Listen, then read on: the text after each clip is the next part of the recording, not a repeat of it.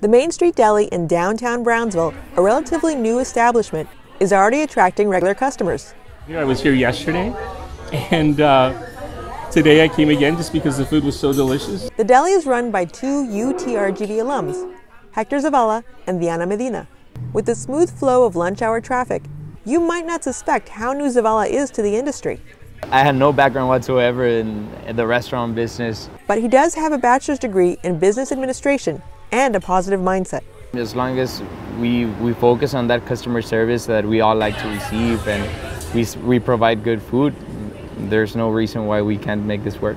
My family has restaurants in Matamoros, so with my experience that I had and his enthusiasm, we worked it out.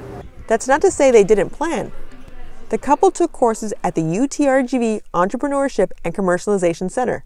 It was very helpful. I took the English version and she was attending the Spanish versions. It kind of helps you set up and create your business plan and everything. Having my family that gave me the confidence and going to the program gave me the tools. In addition to family support, they're also getting support from the UTRGV community, like university employee Javier Salinas.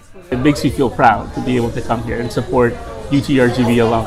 We're starting to get more students. So far, the teachers and professors have been our crowd. We are really thankful for the people and for the responses, and that give us the motivation to keep going and keep making improvements. There are already plans to expand the business. Now we've gotten more cooks and we've got some extra hands. There was already a lot of effort being put in the revitalization here of Market Square. We're happy to be a part of it.